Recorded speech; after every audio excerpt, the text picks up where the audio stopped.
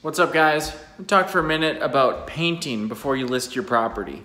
I'm in a Lynn Lake investment home right now. It's a single family, and quite honestly, this home is pretty awful. You know, it's got like a horrible kitchen layout, it's super dated, the mechanicals are old, there's so many things, horrible landscaping in the back. But what the sellers did is they painted everything this neutral gray color that you see essentially every new developer use in their high-end apartments.